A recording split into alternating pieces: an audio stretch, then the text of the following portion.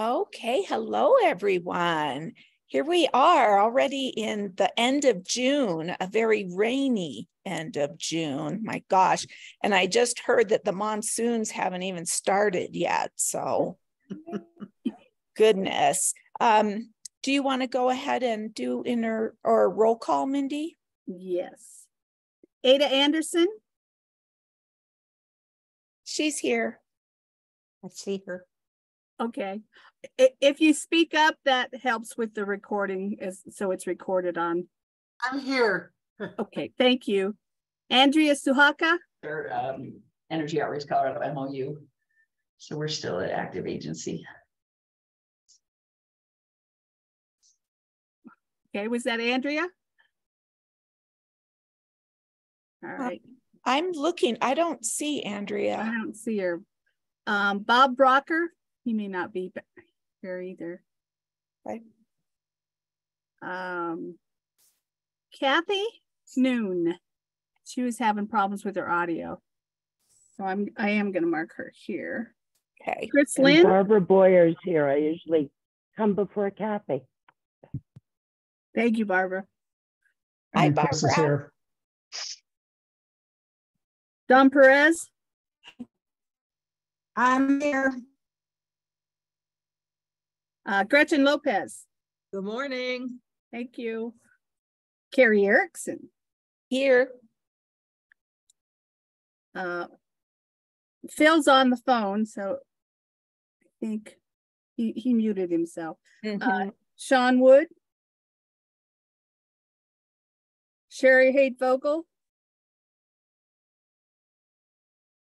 Steve Conklin. Here.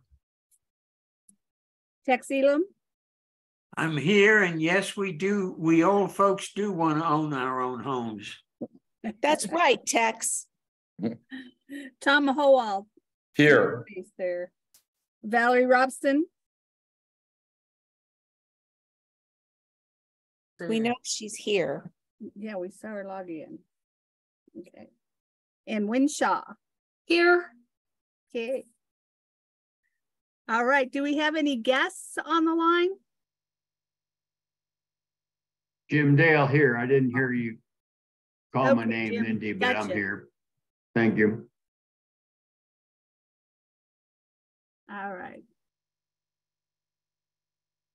And it doesn't look like we have any guests. Got Who Dr. is MSN app?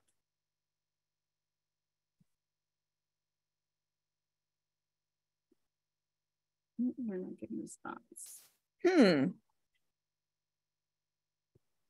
I don't recognize that one, Mindy. I don't either. That's why I was asking.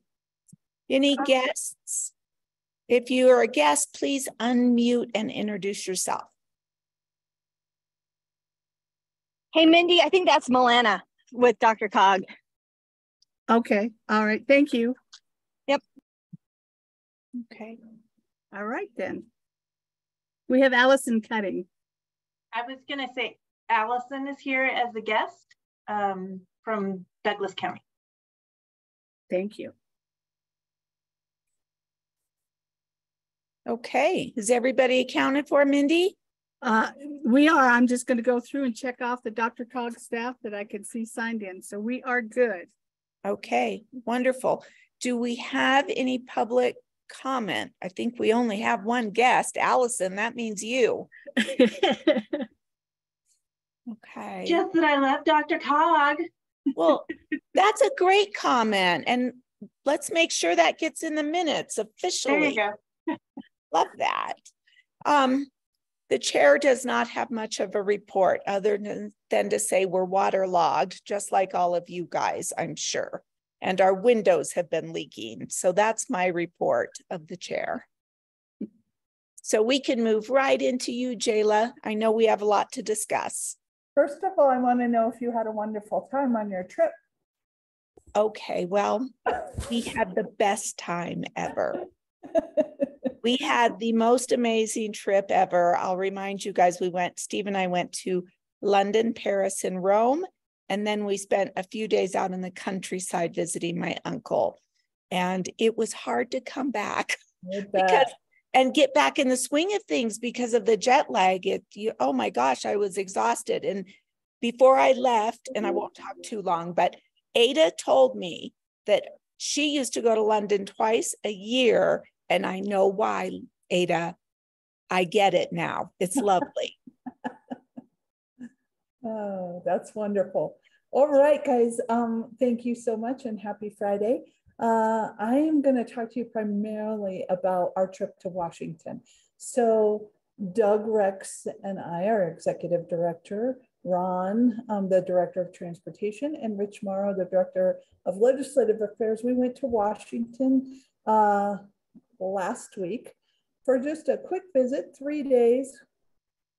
Our goal was to meet with members, and we did that. Meet the new staff. Oh my gosh, everybody's new. The whole staff are new. Educate staff, particularly, and some of the members, some of the new, like Pedersen, you know, we had worked with her when she was a legislator here in Colorado, and she knows Rich really well, so that was good. But just reminding folks about the aging of the population, reminding them that we're a fast aging state. The staff could not believe the demographics. You know, we showed some of those numbers and how fast the older population was growing in comparison to the other two cohorts, the 0 to 17 with a 2% growth, the 18 to 64 with a 17% growth in the next 30 years, and then 99% growth in the 60 plus population. They were shocked. They were shocked. And I feel like I say this with everyone I talk to. I say it all the time. And I'm like, how can you not know this? Being a legislator in the state of Colorado, how can you not know that our population is aging? But they don't. And so the more material we can give them, the better. We're also there to advocate. So Ron certainly advocated for transportation issues and talked about, they were real interested in the projects that we're doing and where they were. And Ron was able to provide a really good explanation and show the projects that were being worked on.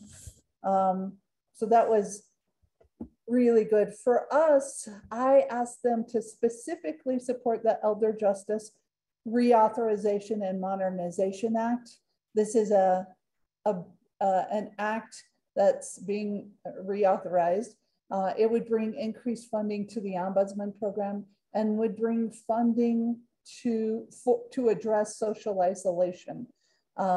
We learned a lot about social isolation during the pandemic and how deadly it truly is. It's always been a problem for older adults, especially older adults who get more frail, who have physical issues or cognitive issues. All of those things can become way worse with isolation. And so we really do need to address that. There's not a pot of money, though, that's easily in our funding, which you're going to be reminded of, that can address those issues. It could be in Part B, but it would be nice if there was more designated funding or more flexibility in the funding. The Farmers Bill, we asked them to support because the Farmers Bill is big for not only SNAP benefits, but Meals on Wheels. It supports and funds elder nutrition programs, and that is critical for us, and we talked about that. The Elizabeth Dole Act reauthorization relates to the Veterans Directive Program. And they're talking about increasing the Veterans Directive Program. I want to make sure we increase the funding that goes along with that Veterans Directive Program. It is not fair to ask us to do more work and not give us funding to do it. And then there's a bill called the Chronic Care Bill, which is just starting in the process. I think it'll be more apt to go through next year because it's been to a couple of committees, it's back in for changes. So, but this is a bill that provides money for community-based services like transportation, nutrition, some material aid, so things like that. So those are separate bills. We also talked about the reauthorization of the Older Americans Act. Believe it or not, it's up for reauthorization next year. We're just getting, another thing that we talked about, we're just getting the policies and rulemaking for the last reauthorization in 2020. So it's like, come on, people. So I joined a committee recently to be a part of communicating with the powers that be at the Administration of Community Living to make some recommendations. Really, there are some very specific recommendations, but it's, in general, it's about flexibility, having more flexibility in our funding. We learned how powerful the flexibility in funding could be during COVID, where we could move money around to places it was needed. And we are back to the old regulations now, which are very formulaic and very strict. And it is not, I feel like I'm going back in time. I do not like it. It feels archaic and we need to change that. And then just clarifying some of the things. Again, new programs are required and no new money. And it's like, so how are you expecting us to do this, right? The two bills in 2020 went together, the reauthorization of the Older Americans Act, and then a bill to increase funding for the Older Americans Act. The reauthorization went through, the new funding did not. So here we are, once again, stuck with, not stuck, well, it feels really unfair to be asked to do these programs with no new additional dollars. Carrie. Jayla, I just wanted to echo what you said about we were able to do things a little bit. Who is talking? Let's see. Can we have everybody mute that's not talking? Might be you, Tex. If you want to mute. Absolutely. It was my speaker all of a sudden telling me something I didn't want to hear. Okay. That'll happen. But what we saw, Jayla, just to echo how frustrating it is during the pandemic, those regulations were loosened a bit, not to be, lazy, but to meet people where they were at. They were not comfortable going out to the groceries store, so we could bring groceries to them and still get some funding to cover staff, trips, mileage, fuel, etc. And now we're not able to do that. And we see a lot of people, they do not want to go shopping in the grocery store. They're not so, I don't think it's pandemic related. I think people are tired. It's a lot of work to go to the grocery store and walk the aisles. They really liked getting the food delivered. So that was just a little, frustration on my part as a provider, because there's no funding for that, and yet we're still doing it. And Carrie, if I could make a comment too, that there has been an uptick in targeting older adults in grocery stores for snatching their purses or, and that becomes very scary. So in addition to the complications of the pandemic and the ramifications of that, now we have this uptick in crime targeting older adults in the grocery store. So that's another factor you might want to also hear recall. a lot of people fearful about being on the roads these days, right? They are scary to drive. They are, Jim. Well, a good point about going to the grocery store is that's when some of our seniors get their exercise. So if you get to see a senior pushing a cart, it's not like a walker, but it has advantages. And I am also concerned about seniors getting their purse stolen or their billfold. Because we're too trusting, a lot of us are. So this has upsides and downsides, but yes, it's such a great service for us to be able to have seniors and others with needs get their groceries delivered. I'm with Jayla, you know, there has to be money for it somewhere for this to happen. So thank you. That's a good point, Jim. And, you know, in the rural areas, there's no option for Walmart to come and deliver your groceries. That just doesn't happen in the rural areas. So anyways, back to you, Jayla. Yeah, you know, that's pretty much all I wanted to talk about. I could go on forever and ever. Please take a look at our activity report. There's a lot of information in there. I know it's long, but the reason we did it is so that we wouldn't have to do reports and you could stay up to date with what's going on with all the activities in the office, right? But there is some good information and you get a good idea of what's going on. Are there any questions of me? I have a question. It's Barbara. You know, we talked about really getting more involved in advocacy. Is there something that all of us can do and bring to our communities? Maybe not right now, but later on that Barbara, we're working on that now. So we're going to use some of the pieces that we took to DC to distribute out to you all, change it up a little bit, make it more state focused. We have already started some advocacy efforts. Bob's been involved. One of the things we're trying to do is just create awareness. So we have kind of an awareness campaign that we're working on. We don't have a lot of money, like we can't hire a consultant to do this. So we're pulling in people that we know, like Murphy Houston from No Copay Radio and other folks like that. We're hoping that some other media people will help us. Some folks from the business community, you know, very much like what I did with the Veterans Directed Program. When we were trying to get the Veterans Directed Program, I just asked for volunteers to help me because when I was an ombudsman, I was on the Veterans Committee for the governor. I asked some of those people to come. I asked some businessmen to come. We had like 3 meetings and guess what? The next time we applied for Veterans Directed, we got it because we got that language.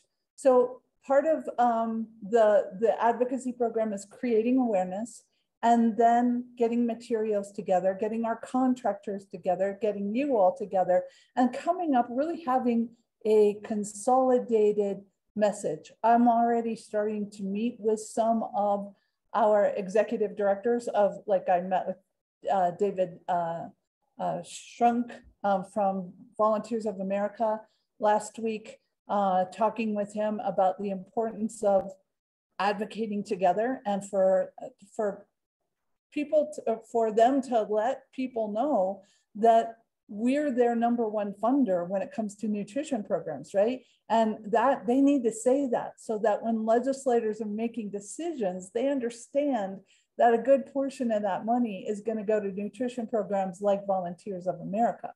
So those are meetings that we're having, and we will have a larger effort. Rich and I are already working on it. Rich is setting up a meeting with the governor's office. We're hoping to get increased funding for AAA programs into the governor's budget. We have support with Jared Hughes, and we have support with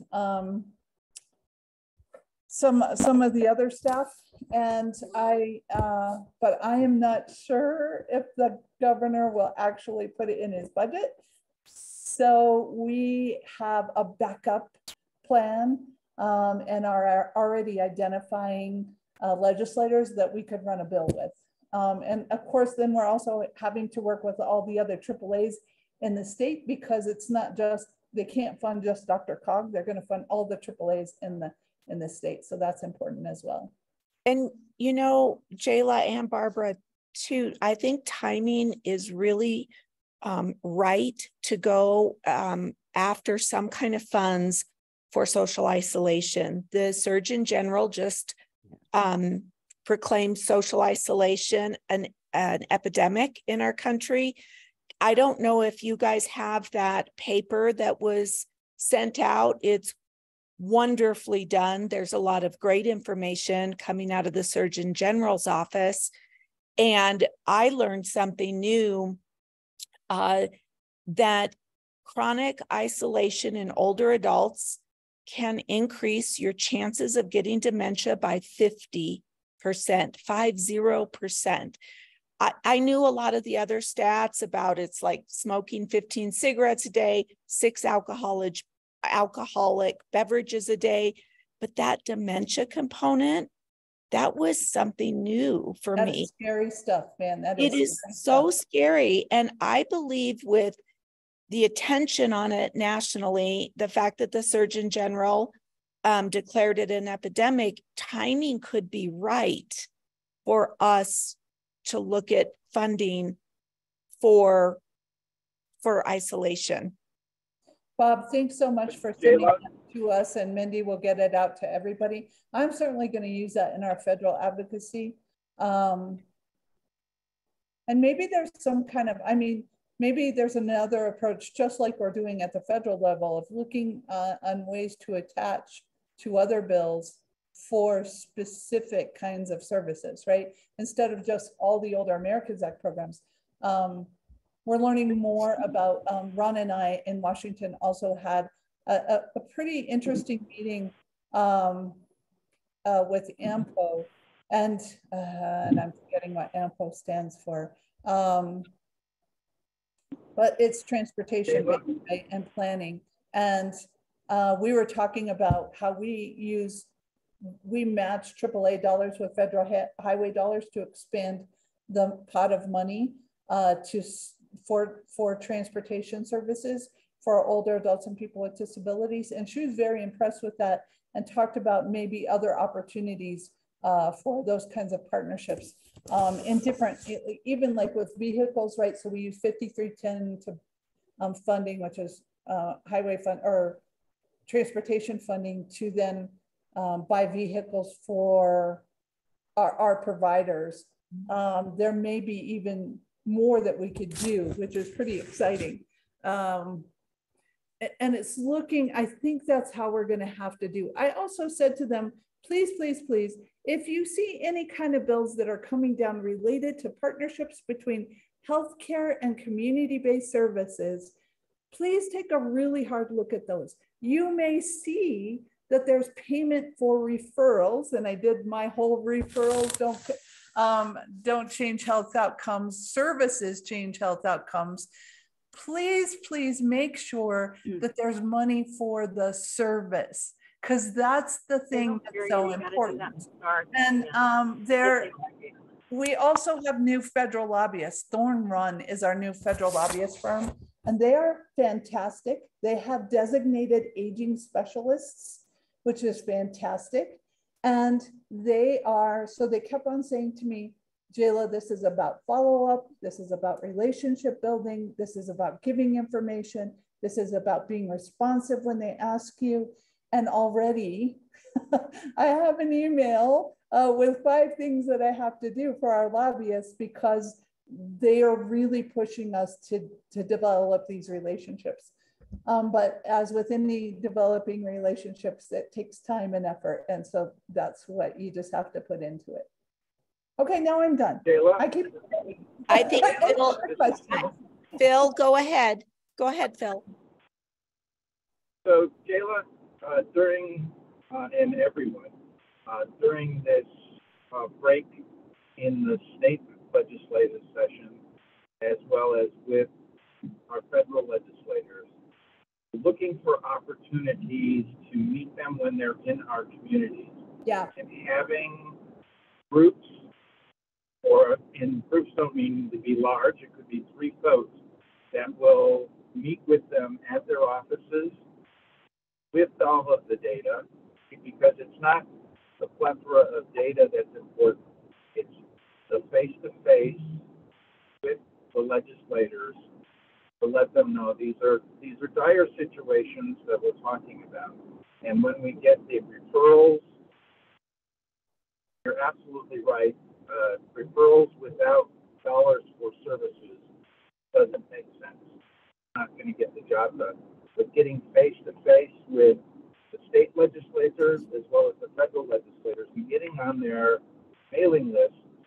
when they're having their town hall meetings and being able to be in front of them, prepared with the information, but getting that face to face so that they know that it's real people we're talking about, not just statistics. Yeah, no, that's very important. We're also talking about doing some site visits with some of our contractors.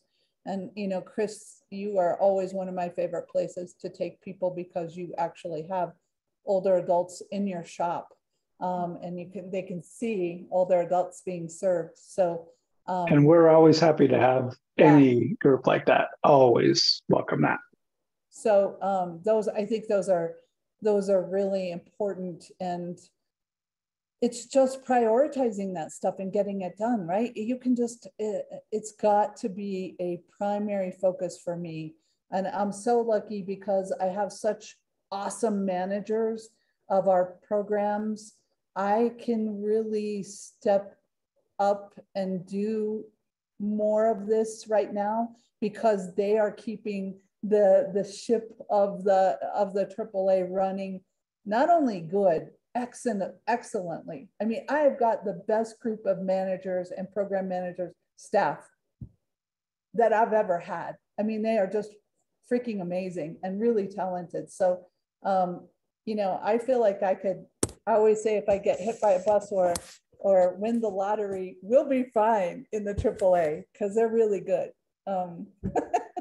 Well, thank you, Jayla, for always, you know, being the voice of the older adults and fighting for these funds. And I know it's not easy. I know you've been doing it for a lot of years, but you do it so well. And we're really so appreciative to have you as our leader in this, and anything we can do. And I know I speak for everybody in this group. You just let us know. We're there. Yeah, no, that's wonderful. And guess what? It was my birthday when we made most of the Hill visits. And so every legislator said happy birthday to me. My most unique birthday. Happy birthday. Happy birthday. It was fun. And the guys took me out for dinner. So very nice. Very nice. Well, we can move on, I think, to the consent agenda.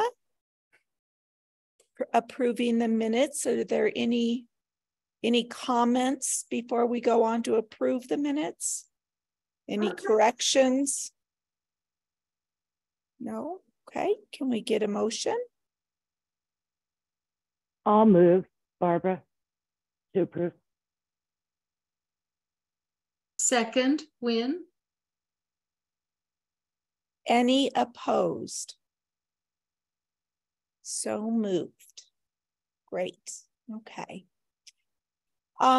We've got discussion. Oh, that's me. I'm on action item. We traditionally take July and December off from meetings.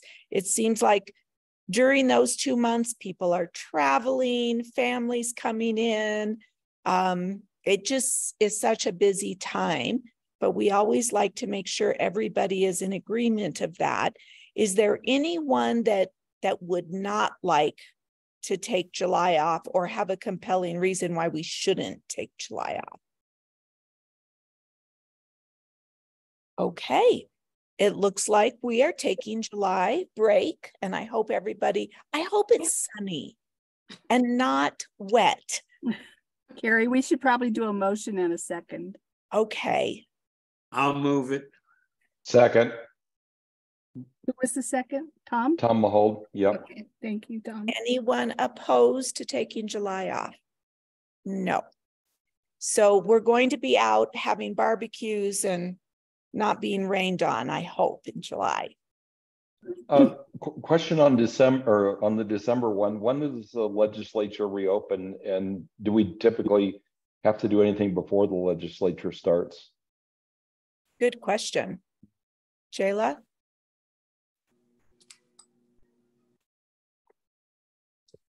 That is a good question. Typically, Rich will give us like an update of where we're at. You know, that was that first in January.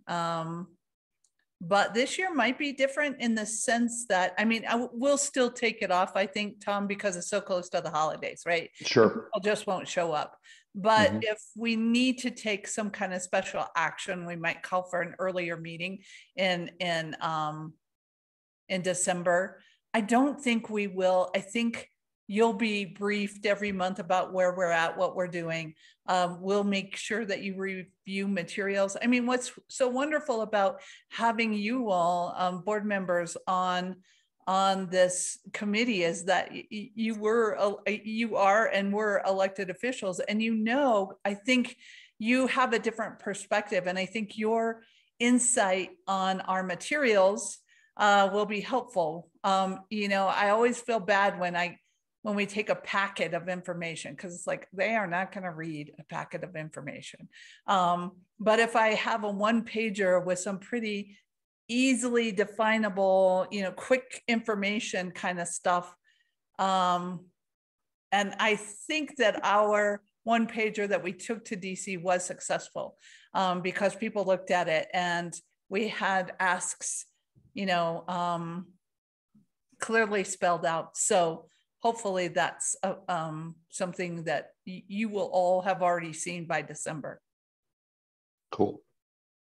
Carrie, while we're on the subject, since we've moved to the 4th Friday of the month in November, of course, that Friday happens the day after Thanksgiving. I don't know whether we want to have a discussion of moving that to maybe the 3rd Friday for just the month of November. I don't know how everybody feels about that, but it's something to think about. Well, I think that's a really good idea. And maybe we could just plan on doing that unless someone is opposed to it, because I don't want to miss November and December. Yeah. I don't think that's a good idea. So, or we do the first Friday in December or something like that. Yeah, either one would be fine with me. So shall we? Why don't we study that a minute, because December is not coming up quickly. Yeah, we can decide that maybe come October or even September, but thanks for throwing that out there, Mindy. Okay. Some of us want to make sure we're here in December. We're counting on terrible. That's terrible, huh? I should. Jim. Oh, well, I'm feeling healthy. All right. Okay. Yes. All right. We've got Kelly is going to tell us about the survey results. Yep. Yeah. As you all know, we have a work group, a subgroup of the ACA folks who are going through the ACA bylaws and revising and looking to make recommendations about them. And we decided that in the process of doing that, it would be a perfect timing to ask the current ACA members to give us some input about their involvement with the ACA. So we sent out a survey, and Mindy's bringing up the compilation of the survey that I did from all the survey responses. So of the 20 ACA members who received the survey, 14 of you submitted your responses. And then you can see the breakout of how many years those folks have served on the ACA. So we have a bunch of newbies because there are 6 of you less than 1 year, 4, 6 to 20. No, that's probably 6 to 10 years. And then 11 to 15, 2, and more than 15 years, 2 of you who responded. So if you'll scroll down, Mindy, we asked folks to share with us how many organizations they interact with, and they listed those out. And I was pretty impressed that 10 of you said that you absolutely do interface with other organizations, And the total of all of those organizations was 30. So that's important to know that you all are very connected. So then we asked, how does your organization benefit from you serving on the ACA? And you can see the answers here. Getting information on aging issues, being able to bring that information or bring information from the community and your counties to the ACA, aligning community and county organization goals with AAA, being a collective voice for the 8 counties in the Denver region, and learning about the success and challenges of other programs in the region. So those clearly indicate, there's value to all these organizations that you are aligned with. So then, as far as how you benefit personally, similarly, learning and being informed about issues, services, and resources. Several people said that they feel like the information they get means they're able to actively assist seniors, individuals in their communities. The opportunity to advocate and influence policies, receiving and sharing vital information, being a voice for change, and helping to make the world a better place. Again, clearly, there's value. So, what are your primary interests? If you could back that up a little bit, Min, thanks. Helping people age in place, funding for services, helping with that effort, getting information and resources to be able to make referrals, connecting people and organizations, helping the generations that are facing the challenges of assisting their aging relatives. And by the way, we're seeing more and more impact on millennials these days as far as caregiving, access to information and assistance, legislation and advocacy, supporting the AAA, and then topics specific to affordable housing, transportation, ageism, and intergenerational experiences and opportunities. So with the remaining part of the survey, I'm going to be asking you some questions. I'd like to get even kind of dig deeper into some of this. So we asked you to share your expertise that you bring to the ACA, and you're going to see this is a very extensive list. Medicare insurance broker, understanding the rural and suburban challenges in Arapahoe County, former elected official, Master of Arts degree in gerontology, 35 plus years as a professional in long-term care, decades experience with nonprofits.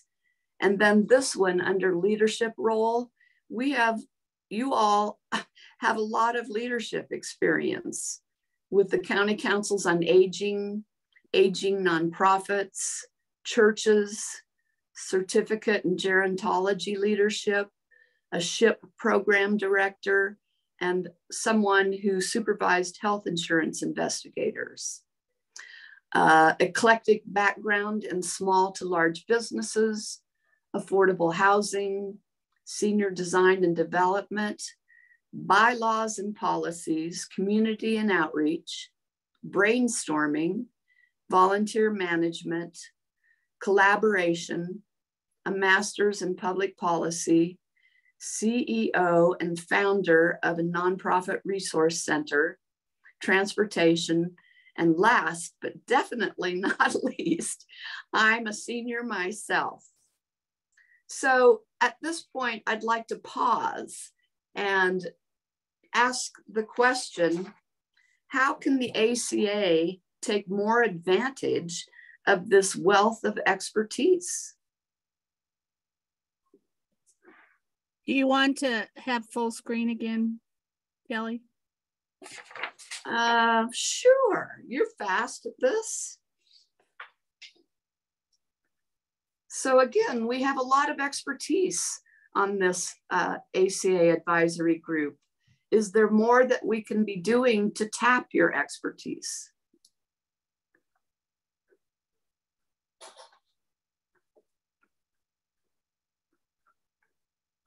Well, we've talked about advocacy and assisting in advocacy, and I know that's something we're working on right now. But boy, we have a lot of talented people in this group, and I think we could tap into that more than we have in the past. Well, I think it would be helpful if we had some direction about which legislative activities would be the most useful for the upcoming session.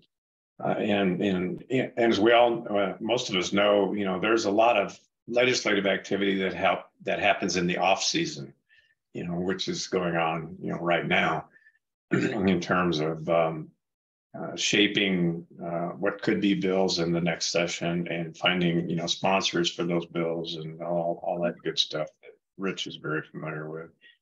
But I think that if we had some kind of subject matter direction, then people could look at that and say, well, this is a subject that's really important to me, and I would like to get more involved in it. So I just throw that out there. What do you all think about it? I really like having that, Jayla, you were talking about, you brought a one sheet to DC, because you're right, people are not going to read through 24 pages. And I think as we get further along with different advocacies, or as Bob said, upcoming bills or opportunities, that one sheet direction, and I know you're already working on this, is really beneficial for us as a group to have, so that we can present ourselves as subject matters on what is important right now. Not something that is going to happen in 4 years. Right. I think that what that also shows me, the expertise, is that we as a AAA could use this expertise periodically, kind of like we're using the subgroup right now, Bob, like the media, that there are people out there that maybe we could pull and have a little group for a couple of meetings and get feedback on different topics that the Area Agency on Aging may be dealing with, right? Especially as we expand into business partnerships. We go up and down with our hospital partners and our insurance partners. And it's been a learning experience for sure, but there might be something that we could learn in a different way. Also, one of the things, and this is later on, it won't happen much next year because we're going to focus really hard on the state legislation, but helping our local governments understand what the AAA does, how they can be of value to the local governments. The local governments then value the AAAs and take it to their legislators. That helps as well. And so I think those are all things that, Jim, Well, as a former city councilor, I couldn't echo that enough, Jayla. I think I think that we need to try almost be on the agenda of the Metro Mayor's Conference.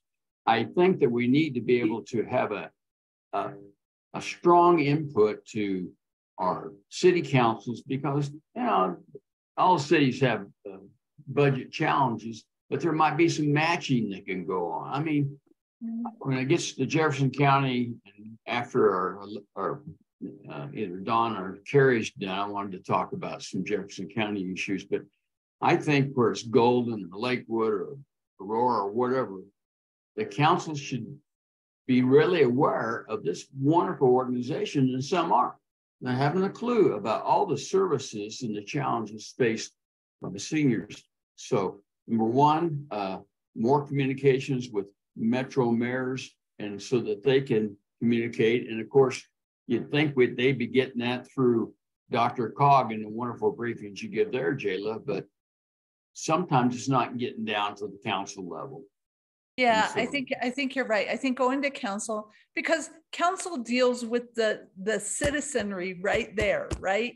And those issues that you're dealing with, and I think council is an important partner, and then may also can see opportunities. You know, you hear from your own human services and people, and you know what issues are, and oh, you know, maybe Jefferson County is working on that. So are we. How can we partner? Those are great suggestions. Bill, Bill's got his hand up. Yep. Yeah, Jayla and team. As Jim has mentioned, taking a look at partnerships.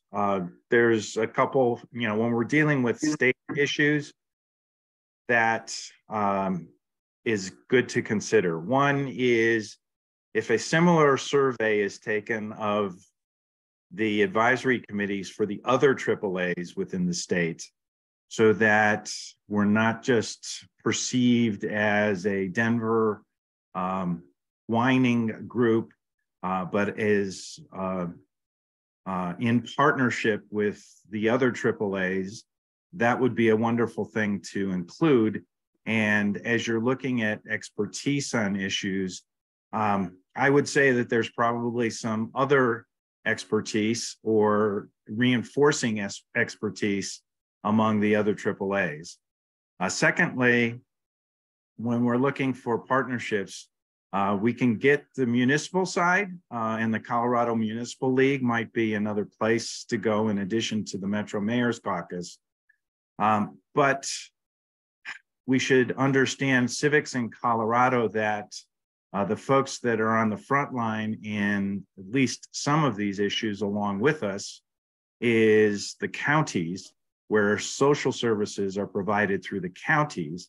The municipal side can help us in whining about it, but the counties are the ones that are charged with also executing and are also looking for funding on some side. I don't know what HH is going to do in the fall. I have to say I have issues both pro and con on HH that's looking at funding for counties. But if the counties aren't stepping up and saying a good portion of the windfall is going to be used in providing for senior services going forward, I'll be very disappointed. And if they don't, silence means no. So, but I would look at CCI and the counties, and as the AAA also is touched by the counties, I think that would be a great way to have, what is it called? C4A? Is that the way that that's it, yeah. Jayla, and would look for them to partner on this. So we aren't the only ones that are taking data to the legislators. No, you're absolutely right. We are doing that, and Rich meets with CCA every quarter, so that because we can't just go talking about Dr. Cog issues. The state can't just fund Dr. Cog. It has to be a statewide approach. But Doug, do you have any feedback on what was said about CCI or Metro Mayor's Caucus? Morning, everyone. No, I really don't. I just think it's a great idea that we should. Yeah, I think sometimes we forget that just because we have those conversations at the Dr. Cog board doesn't mean that information is always being shared with the rest of the council and commission. So I think any opportunity for us to get out in front of our locally elected officials would be great, because they could help us at the legislature. And Rich would help us get that set up, Doug? Sure. Okay, thanks. Okay, Kelly. Yeah, may I? This is a new thought, or at least presentation, of a role for the council. Up until now, we have been primarily expected and happily provide information given to us. But the idea of using the value of the people who are members and having a process in which such can be used would be in my opinion, a very helpful and important opportunity for the council and for the rest of the operation. Yeah, it's even more important to understand our resources, right? Than ever. We don't have a big budget. We're not going to have a lot of money. We're going to be dealing with funding cuts. We've got to look at all of our resources as effectively as we can. And I think, you know, coming out of COVID, we're you know, there's still challenges from COVID, still putting programs back together, but it's pretty stable now overall. And now is the time to advocate, because, you know, funding's going away, and we need to get a different kind of funding source to make sure that we can still keep up with the demand. All of that ARPA money is going away. The homestead money is going away. So we have got to figure out a new way to get more funding into the system, so that we can continue to provide services, and that we can that we don't have to take away services from people who are already getting them. That is the big charge right now.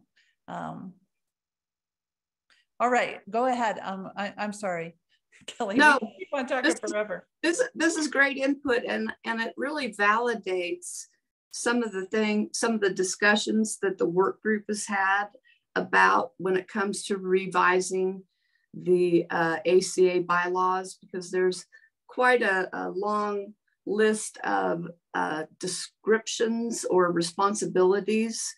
And we've had some good, lively conversations similar to this one, in which we're looking at ways to give members of the ACA more involved, more active roles. And advocacy definitely heads the list of that. So I'm delighted to hear that there is interest in doing this. And I think you're going to hear more from us about this. And it also aligns with the needs that we have as we build this big public awareness campaign. Jayla and Rich can't do it by themselves anymore. It's too big an animal. And I think also, as we not only look at what we need to do with the legislators, I think what several of you have said is there's a lot of opportunity to build some awareness and relationships and partnerships with the business community. So I think it's great that we might have some of you that we can tap to help us do that. So to get to the Kelly, Rich just wanted everybody to know that he will help, and he's already working on some of this. Okay. Okay. Mindy, if you'd pull up the report again, we'll go over the last section in which we asked the question, what would you like to see the ACA do differently? So these were the quintessential elements that people shared. And I'll run through them, and then we'll figure out how we're going to address this. So a comment about having shorter ACA meetings, more meetings in person, doing doing annual retreats like we did last October, streamlining the process for bringing new members on board to the ACA, provider reports with handouts on services, especially in underserved communities, and similarly, more presentations by external experts. Are there any more of those, Mindy? More participation from senior commissions, outreach to community organizations such as Rotary and the Optimists, This will be familiar with what we just talked about, focus more on uniting groups for advocacy and educating elected officials, be more involved with supporting AAA efforts, supporting the staff, perhaps more subcommittees that are involved with specific functions for the ACA members to serve on.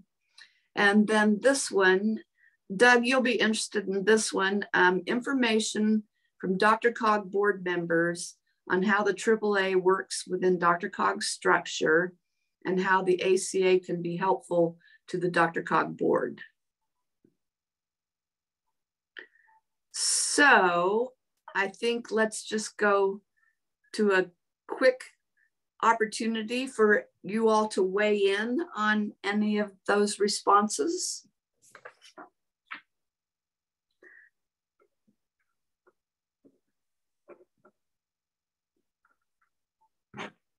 I remember when the meetings were 3 hours, so I thought we were doing really well with 2 hours. Yeah, they used to go from 11 to 3. Yeah, they used to be quite long. How do people feel about meeting in person? I think that's an interesting, it's funny, it's an interesting idea now that we've been meeting virtually for several years. How do others feel about that? I know we got some comments that the new location is difficult to get in and out of, but I don't know if that's still true. Any comments? Yeah, I think we could meet somewhere besides downtown. I mean, was there a problem with that? To do it somewhere else? There's not a problem with that. We had talked about meeting maybe a couple of times a year in person, right? Downtown would be difficult now because our parking agreement has changed with the building. So remember, you used to have free parking, and now, so we would have to get that reinstated. It is Kayla, challenging. Yeah. Parking wouldn't be an issue. We could validate. Okay.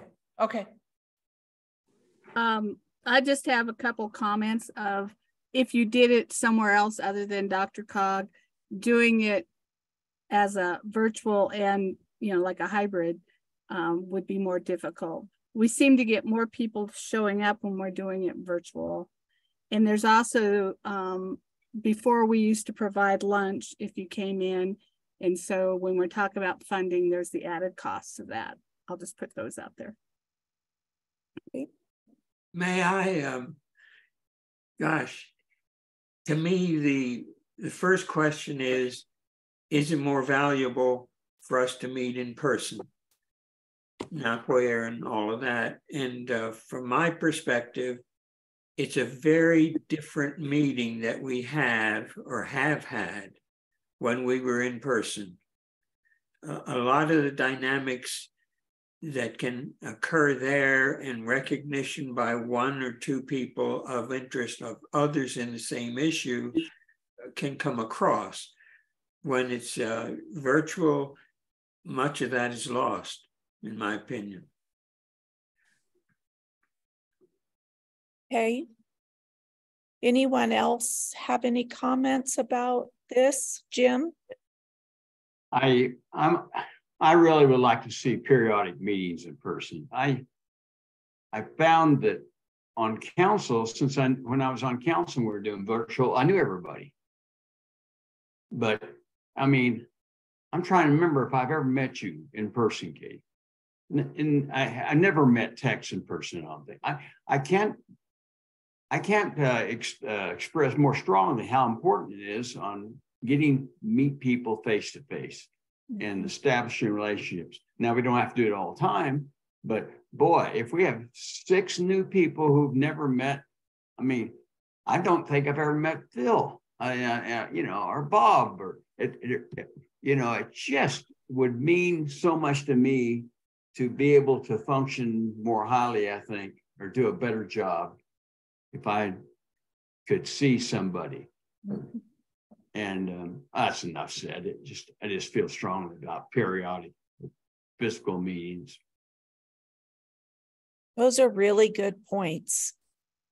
I wonder, I don't know what that next step would be, Kelly, but it's great input, I think, as you're compiling all of this. Mm-hmm. Yep, and I think this is a perfect subject matter for the work group to take a look at and with Jayla and see about the logistics. I was delighted to see, Sherry, that you said there might be an opportunity to meet at a Kaiser Permanente office location. So, you know, if we had the opportunity for some nice meeting spaces in our region that we don't have to pay for, I think that's definitely something to think about. I'd like to ask Gretchen, if you wouldn't mind, Gretchen, because I know Douglas County Senior Council had met virtually for a long time, and you recently changed that. Would you weigh in a little bit? Sure. We did about, it will be 2 years this fall, a community outreach survey. And one of the questions was addressing, you know, how do you like to meet? And there were choices. There was in person, there was virtual, there was, I'd like to have an option. And most of the people mentioned in person, which was what we were doing exclusively before COVID. A few mentioned virtually, and I thought there was a significant number of people that said they'd like to have an option. So for instance, if we're going to meet at the Parker Library, which we're going to do, you know, next month, and I plan to attend in person, but suddenly that particular day, I'm not feeling very well, but I want to get the information, I have that virtual option. So in order to meet all of those requirements, what we decided to do was have each quarter one kind of a hybrid meeting that was mentioned earlier before. And so we have that meeting at the Philip S. Miller building because they have the capability of having us there, not only in person, but to have virtual attendees. So once a quarter, we have that for people who would prefer virtual or would prefer an option for that particular day. So that's 4 times a year. And then the other 2 times a quarter, we're in person in various locations because, as you know, we don't have a brick and mortar or, you know, office for ourselves. And so there's a wide variety of answers depending on a person's circumstance. And we have always been very concerned about those folks who are homebound for whatever reason, whether it's by choice or whether it's necessity because they can't drive or they have mobility issues. And so at least having one virtual meeting a quarter, we feel addresses some of those people who have computer capabilities. And that's what we found. And it seems to be working well. Thank you for sharing that. Sure. Just more information for Kelly and her group. Yeah, exactly. Yeah. Okay. Let's see. Thank you all for that input. We will definitely be taking a look at that. And Kelly, yeah. Can I, before we move off topic, how would you all feel about just scheduling an in-person meeting at a location to be determined, or let's just pick a month, you know, September? What do you think about that?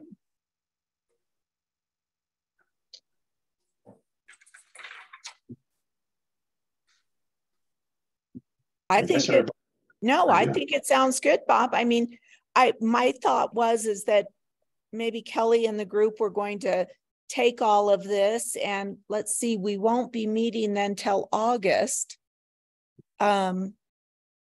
Maybe by the August meeting, we can have a discussion on the September meeting.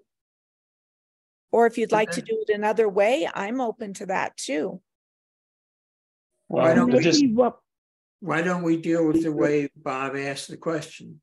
Have just one meeting in September that gives Kelly some time and our committee some time to work on alternatives, but at least it sets sets a precedent.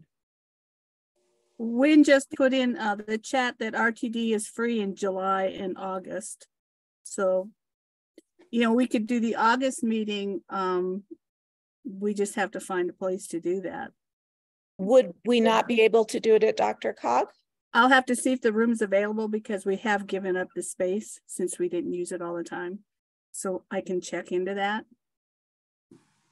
Okay. All right, sounds like more to come. Okay. I'll just offer a piece of information here, Carrie, in that we've recently have had a meeting at the Canvas headquarters in Lone Tree. They have a very nice, large community room, which was free.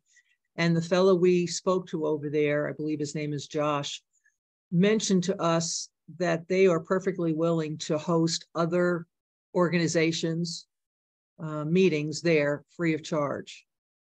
Oh, that's great. Can you maybe email that contact info to Mindy? Sure. Well, and that goes back to Bob's suggestion of potentially looking at other options if DRCOG conference space isn't available. Did they have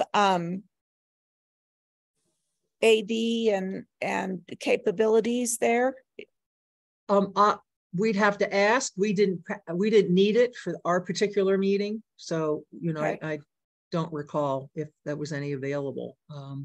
But I'm sure this fellow could answer any questions that Mindy might have about that. Thank you. Sure. One of the things we're also going to have to check on is insurance. I don't know, but I'm going to run it by Jenny Duck on our in ANF, just to make sure that we may need to buy some kind of insurance coverage to make sure that, I don't know, when we have an offsite meeting, I always ask Jenny Doc. So, okay.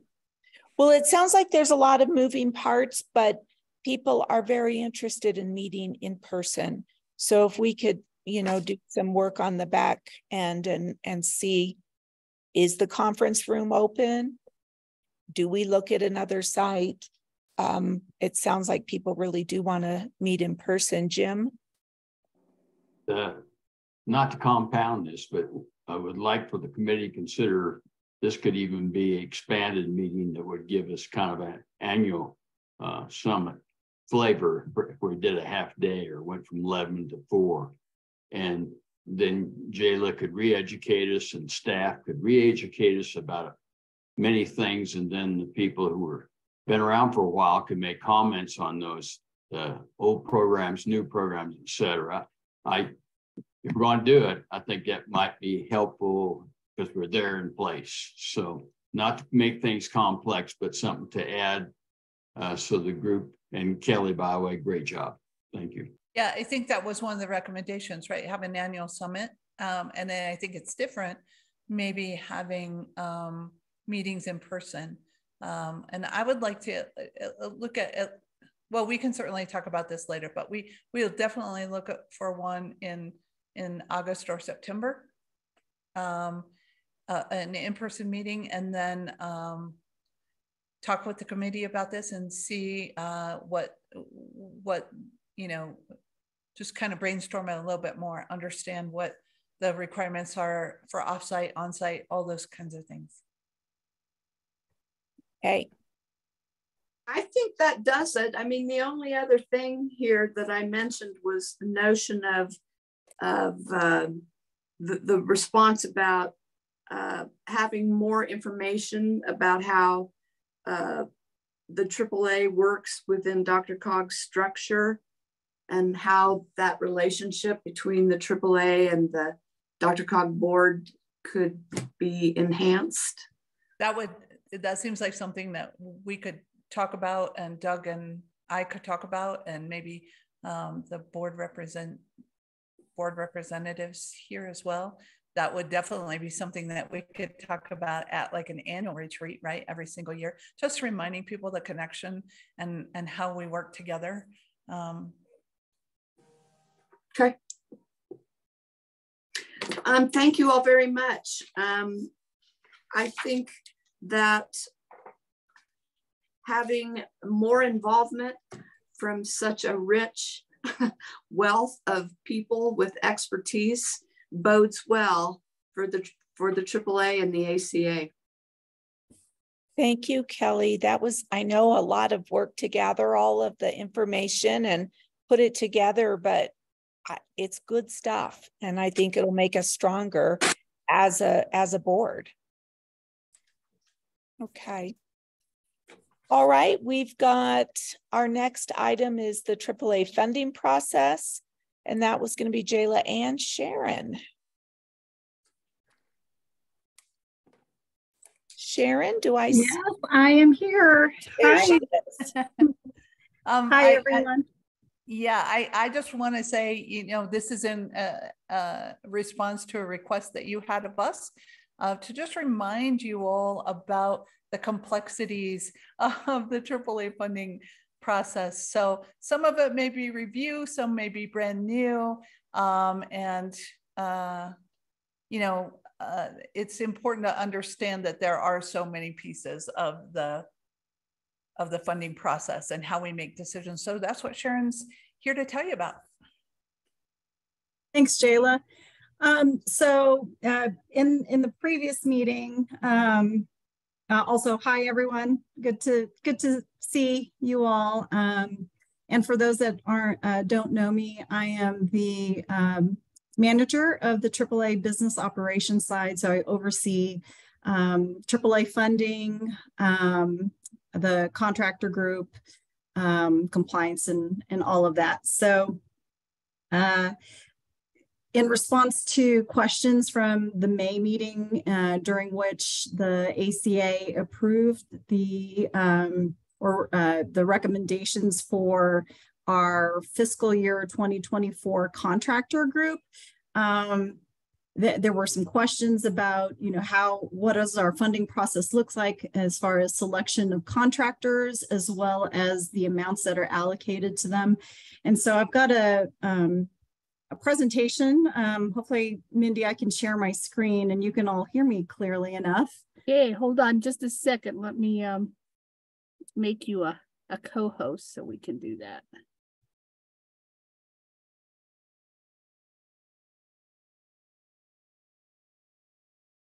Okie dokie. Are we good? Did it tell you yes? Like you can share? I did not. I will try though to see. It says on my screen you are, but okay. Okay. So hopefully you can see my screen. You can? Okay, great. All right. Let's see here. Let's get into slideshow view. So I thought I would start off by talking about how we procure the services. So in the fall, we released a request for proposal solicitation for Older Americans Act services. We had also concurrently released a transportation super call, which combined the funding from the Federal Transit Administration, Section 5310, as well as the state human services set-aside funds, which is all for transportation. We did a concurrent transportation call for projects last fall. That RFP closed in November, and the thing I just wanted to mention here about that RFP is that we did a little bit differently starting this year, and that we split the services. So rather than having everything all collected at one point for evaluation, we actually solicited for half of the eligible services. And then for the other half, we allowed our existing contractors to submit budget proposals for next year that essentially would allow them to ask for more funds if they wanted to, but it had to be within the current scope of what they were already contracted. So in total, we collected approximately $16.5 million were allocated from those from that RFP as well as from that contract amendment process. And the criteria that is used to determine how those proposals or would be evaluated. All of that is published within the required reading of our RFP solicitation. And so there's 5 general criteria points for the proposals that are listed here. I think many of you are familiar with these. Obviously, the need for the service, looking at the experience, performance, and capability of the agency, cost information, service outcomes, and basically the overall quality of the proposal. The contract amendments are similarly evaluated similar to the RFP process, but obviously since these were based on proposals that were previously approved, really the focus is on the budget that was submitted, looking at any changes in costs, how many clients are being served, how many units provided, explanation for any material variances from what they're currently contracted, and looking at contract performance, just seeing as far as the contractor's possibility to do what they said that they would do in their proposals and spend the funds that they've requested. So those are sort of the general criteria. The funding subcommittee will score proposals and use those average scores to essentially decide yay or nay on which service proposals that they would recommend for funding. Does anybody have any questions about that? I know that's fairly high level, but obviously there's a lot of factors that go into determining, who is recommended for funding. And I can't see the chat necessarily. So Mindy, you'll have to let me know.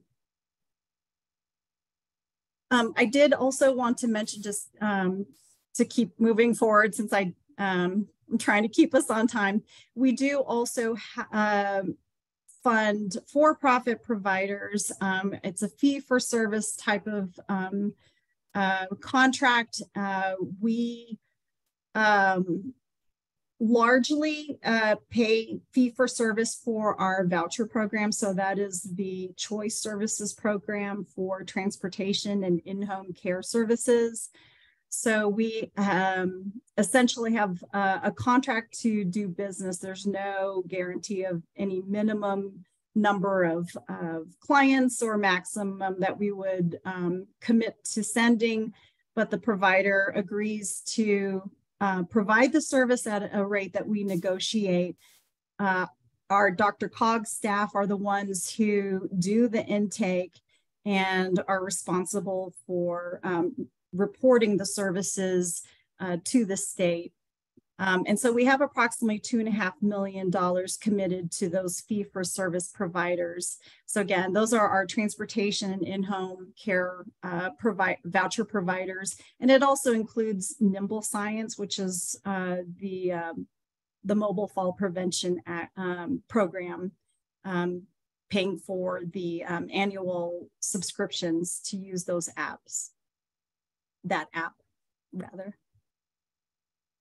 So the funding subcommittee obviously decides, makes recommendations about who to fund or who we would like to fund, but we are also, constrained by the Older Americans Act funding parts.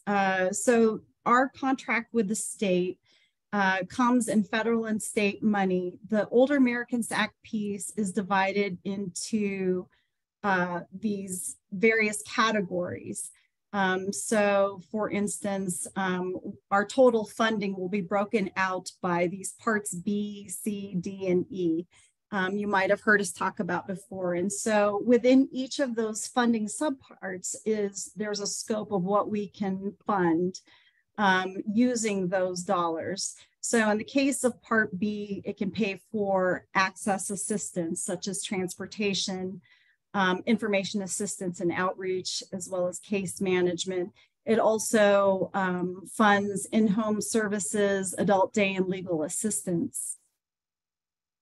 And Part C is further subdivided by congregate meals and home delivered meals. So again, we have a set amount of money for each of these subparts that we can spend for each of these categories. Within parts B, C1, and C2, without getting too much into the weeds, there are restrictions. We do have some flexibility to be able to move funds within those parts, but we do have limits on what can be transferred between those parts. Part D is for evidence-based healthy aging type programs. The National Council on Aging provides a list of all of their vetted programs that would be deemed evidence-based and that can be funded with these Part D dollars. Part E is for the National Family Caregiver Support Program, so that pays for caregiver counseling, training, education, and support groups, as well as the Kinship Caregiver Program, which is the grandparents raising grandchildren. The Part E has a higher match. It's 25%, whereas the other ones have a 10% match. It has been a little bit harder to spend those dollars. We are not allowed to transfer that money into a different category. And it does come with a higher match. And on top of that, we've lost a couple of our key providers. And so we are going to be launching a caregiver support program in fiscal year 2024. You'll probably hear more about that in the future. But again, Part E is a little bit harder to spend because of, it is hard to find community-based caregiver support programs. Title VII is of the Older Americans Act funds, the Ombudsman program. It's typically just a fraction of what it actually costs to be able to provide adequate ombudsman coverage for the number of facilities in our region. So the Ombudsman program is also funded with the Part B dollars. So this is important to mention, these service prescriptions of Older Americans Act, because while we get a whole variety of services, we have to try to fit them in within these buckets for the Older Americans Act portion, which often is usually around half of the total funding. It kind of varies year to year, but it's historically averaged about half of the total pot of money. The state portion of what is available for services, which we refer to as the state funding for senior services, as well as the State Homestead Act dollars, those do not have subparts. So we can essentially allocate those to any Older Americans Act eligible service. So we have flexibility with those dollars and allocating those dollars. However, we have to prioritize spending for the state dollars because, unlike with the federal monies, any unspent dollars by the end of the fiscal year is forfeited, and we never want to forfeit any of our funds, obviously, as that has the potential to impact our, our ability our ability to get the same level of funding in the future if we don't spend it.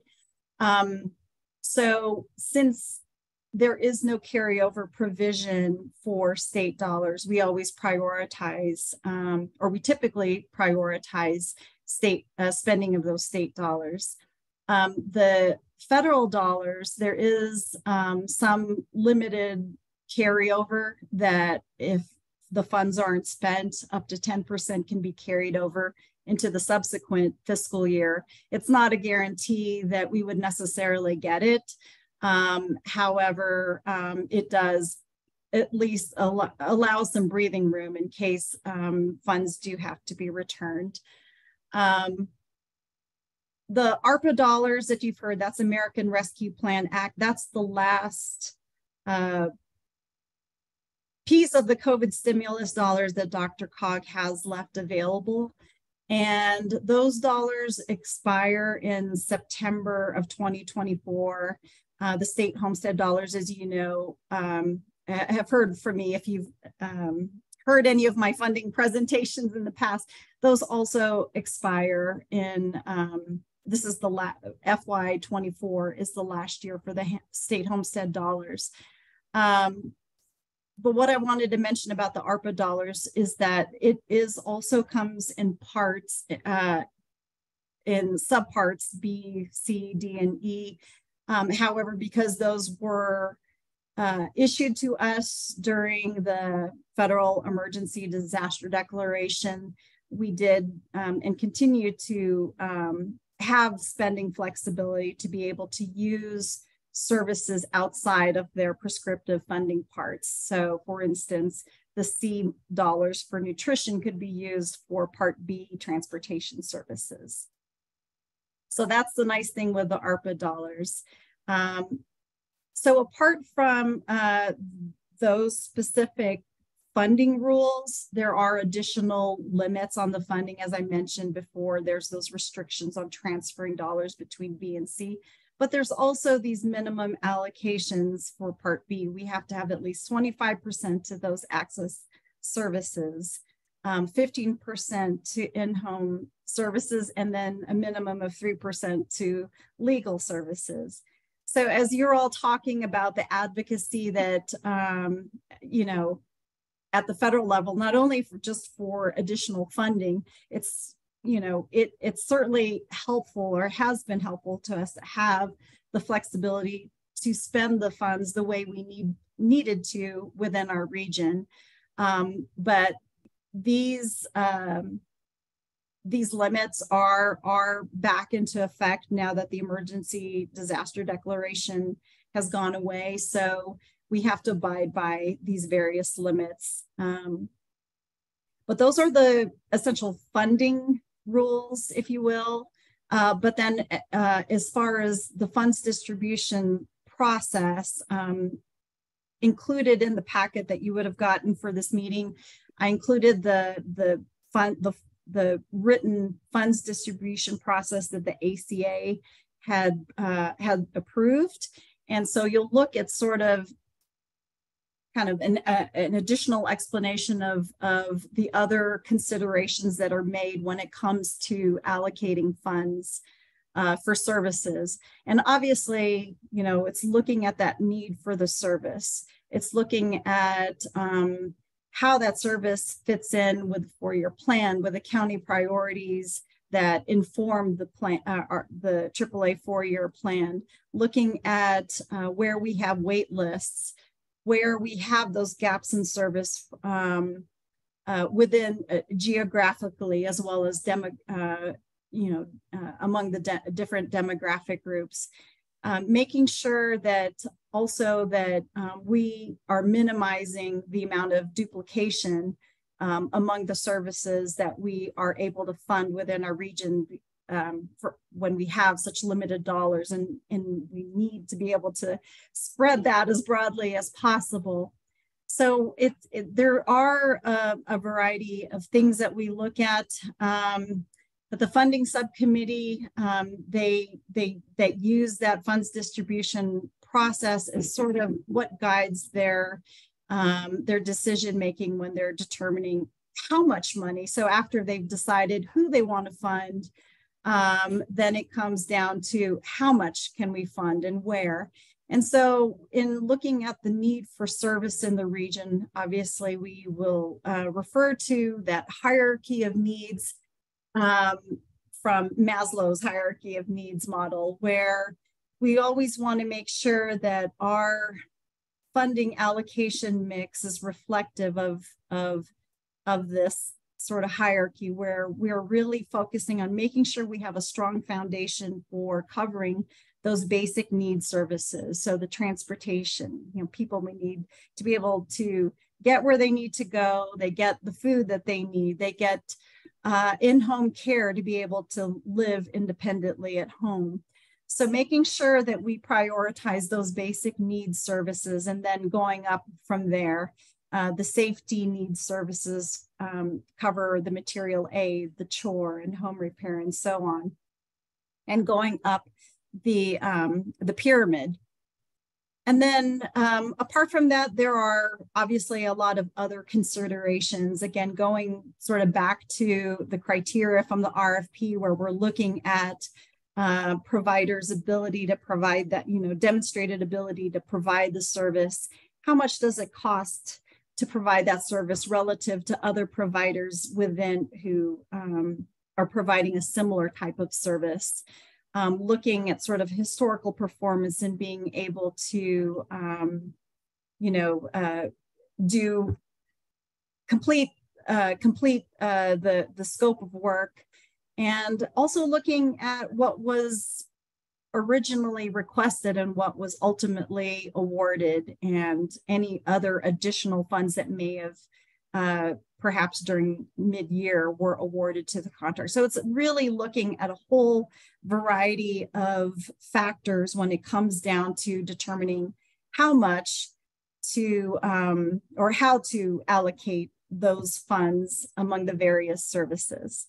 So I'll pause for a moment in case anybody has any questions about that. And certainly the funding subcommittee may want to, would be happy to weigh in if needed.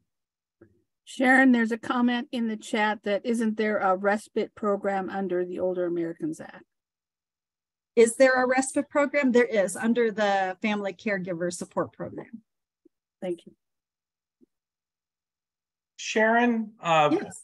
One of the things that you've talked about, and I know the funding committee can probably weigh in as well. As you look at balancing between basic needs, safety needs, and psychological needs, what kind of rule of thumb is there, or does the acts themselves stipulate a allocation across what is going to be spent in those various different categories? And with that, when you're looking at the effectiveness or cost per service or cost per benefit, maybe you could talk a little bit more about the art that goes into that. Sure. Yes, thank you, Phil.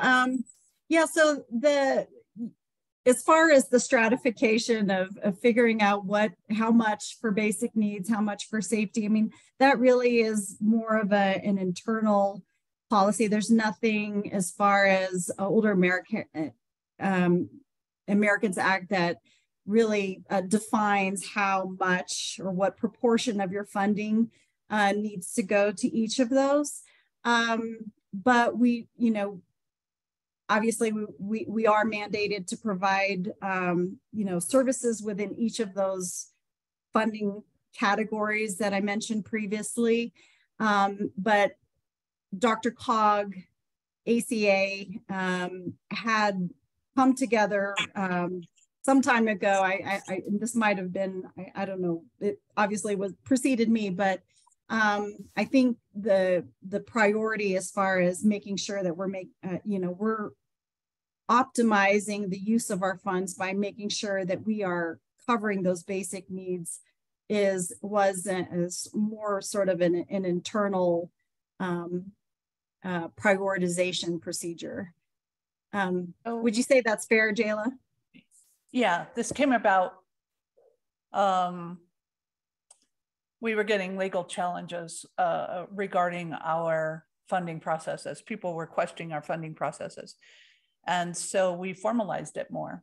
And it was lucky that we did, because the following year, after we put this together, we ended up in court from a contractor that hadn't been funded, and we had to defend our process. And it was tedious, and the funding subcommittee had to go in and testify, and we had to turn over a lot of notes and all of our information. But one of the things that the judge said is that it was really good. We had a formal process, that we had clear defined criteria for making decisions. There are some must-dos in the Older Americans Act, like a minimum of 3% has to go to legal funding, right?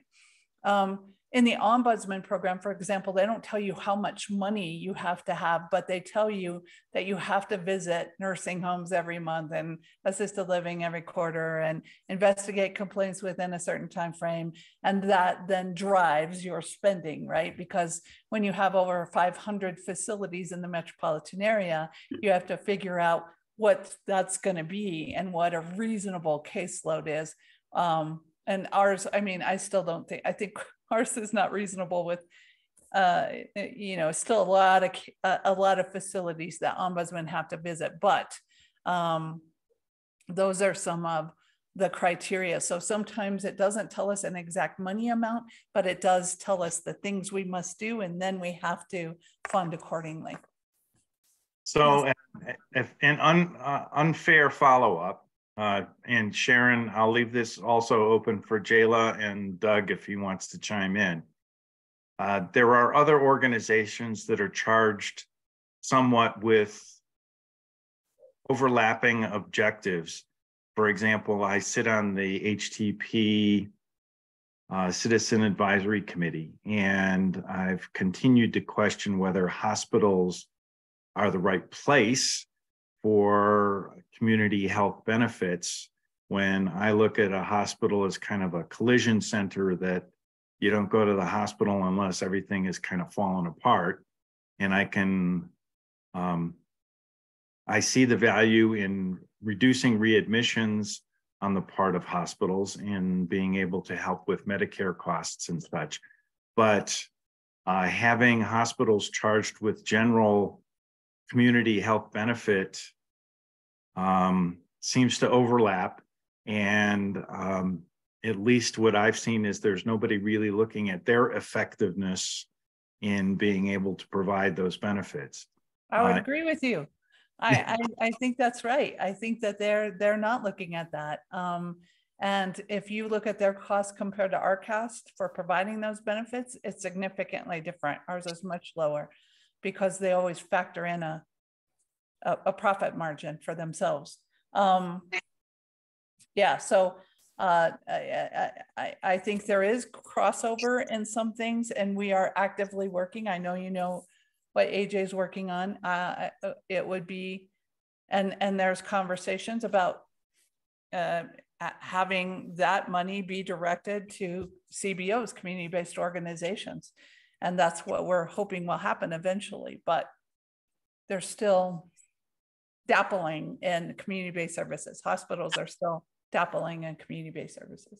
Well, it's almost shameful, the amount of money that they're getting for what appears to be very limited benefits. So my thought, but blame AJ for getting me involved in that. I'm kind of a pain in the butt for them. Excuse my French. That's a good thing, Phil. Sharon, Bob Brocker has a comment about, he said, would be interesting to know what percentage of the AAA budget is spent on services versus staff and internal support / programs. Mm-hmm. And also a question, if AAA suddenly was given $5 million, what would be the priorities for spending? Sure. Yeah. Good question. So the ratio between what is contracted versus what is funding internal programs is roughly about, it's 80% contracted. And then the remainder is to those direct programs like the Ombudsman program. Obviously, that is a huge program. It's roughly $2 million a year to be able, and we'll only receive less than 10% of that from that Title VII dollars, so that the Part B dollars have to supplement the ombudsman program. So that's the split. And if $5 million was injected into the into the program, then that funds distribution process kicks in. So it is, again, looking at that service, the services, the need for the service. If it happens partway through the year, we would be, due to time constraints, we would work within our existing group. And so within our existing scope, and only if absolutely needed would we do an RFP. But a lot of times, because of the length of time for, and you'll see, I've got a contract timeline. It really, there's so many parts to that, with having the various approval levels and then the time it takes to contract and execute on those. We typically wouldn't release an RFP. That's not to say that we haven't done that, because in the last 5 years, we've actually released multiple mid-year RFPs to be able to spend, for instance, the Senate bill, when the Senate Bill 290 funds came. And then, of course, when the COVID stimulus dollars came, we had to release RFPs for those. So those were sort of what funding that came outside of our normal grant cycle that we then had to release an RFP. And when an RFP is released, then it will follow that funds distribution process. Can I jump in here for a minute? Oh, go ahead, Dawn. Well, the only thing I was going to say is, when you look at those RFPs, you know, if we were to receive additional funding, the RFPs that we have that we didn't fund are given consideration in that kind of a process if we receive additional funds. So we don't always have to go outside for RFPs. I think there's also, if we get new funding, oftentimes it comes with requirements, right, from the state or the feds. So that directs it as well. And then what we're trying to do is get in those partnerships, right, with, for example, Veterans Directed. Veterans Directed is a separate contract, and they establish what they want us to do and give us parameters on how we're supposed to use the money and how we're going to report the money. Same way with our HCPF contract. So those are, so there may be a time where we get more money, but it's to provide. Denver Health is an example. We have a contract with Denver Health. We're doing navigation services for them. They want certain outcomes, so then we work towards those outcomes. I think it's important to understand that the majority of the in-service or the in-house programs are service programs, right? They're the ombudsman, they're the case managers, they're the information assistants, they're the ones that are setting up transportation. There's only a few of us who aren't providing direct services. That's Sharon's team, the admin team, and me. So the rest are all service people. So those are just other things to be aware of. So just a quick follow-up question, and thank you for those answers, Sharon and Jayla. So what is that 20%? What is that in dollars? In dollars, so if we have about $23 million of service allocation, let's see, that's about $4.5 million to the $23 million pot that was available for FY24. Okay, thank you. Again, and that's multiple programs. I think you've heard about those direct services. That would include like the case management program, the ADRC's information assistance. It also helps supplement the SHIP counseling, as well as the elder refugee education program. So it's a number of services. Okay. Next question in chat, Jayla, is could Part D funds be used to address social isolation issues? Part B D is in David. D is evidence-based, right? And so it would have to fall into the category of evidence-based services. And this is a program that the state is pretty tricky about, because we keep on trying to fit programs in there, but if they don't have that federal designation of evidence-based, then we can't fund them with Part D dollars. Is that correct, Sharon? Yeah, so we do have a list. National Council on Aging, NCOA, they have a list of vetted programs that are deemed evidence-based. If they will entertain some programs outside of that, but it follows a very strict sort of review process in order to be able to be considered evidence-based. So I would say pretty much you'd have to be on that list to be able to be funded, which again makes Part D dollars sometimes you know, a little difficult to spend as well if you're only limited to what is recognized as evidence-based. And so Capable is on that list. And that's one reason why, you know, we can fund Capable as an evidence-based program under Part D, but it is challenging to find programs that qualify under that service. And that is one of those feedback that I'll give to the rulemaking process in the Older Americans Act. So I think the PEARLS program we're starting helps address social isolation. I know we're starting that with just caregivers because usually social isolation is intertwined with depression, and PEARLS is that evidence-based program to reduce that depression and isolation. So, you know, Sharon knows my goal is to expand it beyond caregivers. So I'm going to put a little plug in for that here. Yes. And I will say, I mean, the list of evidence-based programs is lengthy, but it doesn't always make sense to, you know, some of them are very administrative heavy as far as being able to administrate those programs. They tend to be very expensive. So when we're trying to spend or also spread the dollars and at the same time ensure that we're serving as many people as possible, it is hard to find the best fit when it comes to funding evidence-based programs. And then another comment is it would also be helpful to see a list of who provides what services under which funding source, what are AAA programs versus other providers.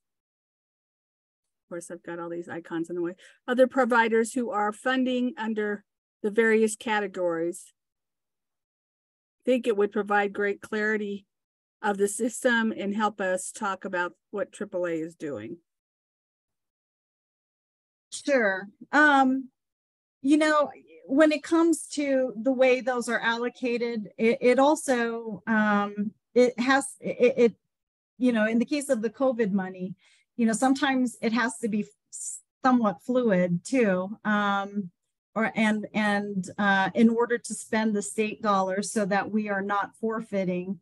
You know, if you're a contractor, many of you are aware that sometimes we have to do amendments toward the end of the year just to ensure that we are spending those dollars. So oftentimes, even with our direct programs, give us a little bit of flexibility in that way to be able to spend those state dollars so that they're not forfeited when contracted providers are unable to spend the dollars. So there's a little bit of a, you know, I guess some flexibility needed when it comes to allocating those dollars, but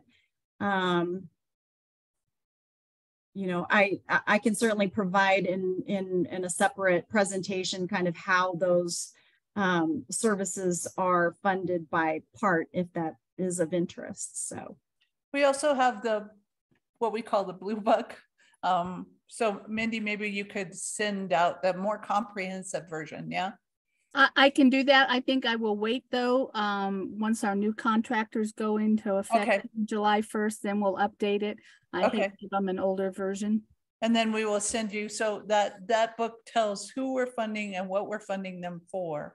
And it has the it's by category. Is it by category or is it by? It's by service. By service. Yeah, okay. Hey, this is Jim Dale. Sharon has said we have to spend, but I know that Sharon has a list of more needs than the money that's available. So when we say have to spend, some people would probably beat on us for saying that, but the needs are much greater than those funds we say, quote unquote, we have to spend or give back. So I just want to make that point. It's really important. And I know everybody probably on the call, Zoom knows that. Yeah, that's important. Sometimes like right now, so it's the end of the year, right? For us, at the end of the state fiscal year. And we will realize that not all our contractors will tell us they haven't spent all of their money. We then try and get the money out as quickly as we can so that we don't have to give any back. So sometimes CGS is a common Colorado Gerontological Society. They do visual and hearing services for us.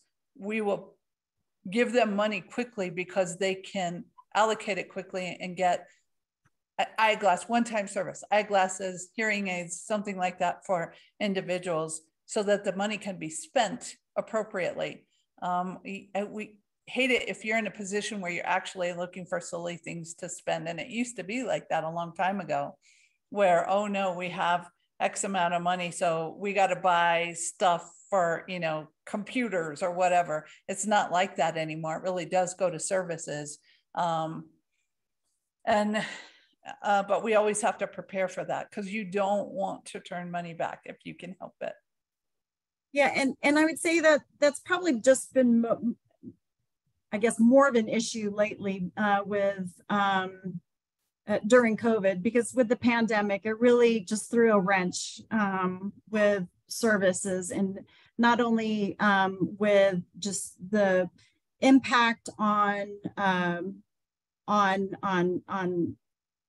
the providers being able to provide the service because they either couldn't go inside the home or clients were not, they don't have the staff. Staffing is a huge issue.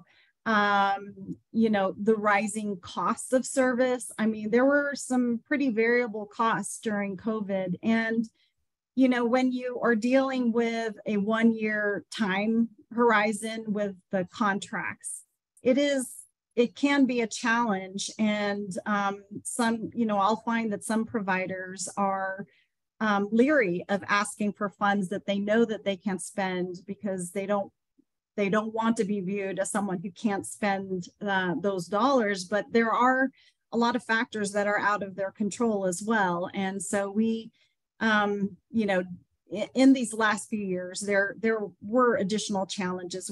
We've, you know, some providers have had to walk away from various services just because it was no longer viable for them to provide that service. So, I mean, there's really a whole, a lot of factors that have to be considered. And going back to Phil's question, as far as the art of looking at those costs, you know, you know, every agency is different, and some have access to additional funds and can provide a really strong matching, you know, strong match. And others are less liquid, and it's a real struggle for them. And so any change can really have a profound impact in their ability to provide services. All of that has to be taken into account when we're looking at those budgets. So there are AAAs that they set a rate and they say, this is the only amount that we're going to pay for that service. But we also understand that every, you know, providers have different situations, and those have to be taken into account when we look at their at their costs. So anyway, I'll just sort of leave that at that and keep going, since I know we're time limited. I did a funding presentation earlier, so I didn't want to go into too much detail about funding, but just so you have an idea of kind of how the that 23 million is broken out for fiscal year 2024. What's not included is a projected carryover of Older Americans Act funds. It's probably going to be close to $600,000, but those monies are not allocated to contractors until we formally receive that in a contract from the state. So those dollars, while anticipated, will not be included in the contract allocations. And the 387 for homestead, that is sort of a fraction of what we've gotten in this final year of homestead dollars. We're getting only about a third of what we would normally get for state homestead. And then those dollars will not come back next year. And as I said before, with the ARPA dollars, those expire in September of 2024. So those go away as well. So that would be then, when it comes down to figuring out how to prioritize funding when we're going to be getting so much less in fiscal year 2025, we're really going to be looking at those, at that process and making sure that we are prioritizing the services through that procedure that we have outlined. So again, this is kind of speaking to how that 23 million was allocated. 16.5 million were issued as grants to community-based providers. There was that other 2.5 million for fee for service contracts budgeted, and then the remainder went to the direct service programs of the AAA. And then just briefly, this is how those allocations are spread across the various services. So this really is just to demonstrate how we are really sort of following that Maslow's hierarchy of needs, where you can see the transportation, nutrition, and even with the homemaker and personal care services, those comprise a large, approximately half of the funding pot.